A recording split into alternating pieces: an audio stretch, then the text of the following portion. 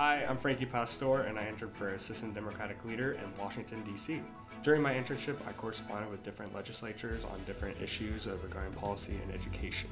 One of my professors took notice of my interest in public service, and she pointed me in the direction to apply for the Washington, D.C. experience.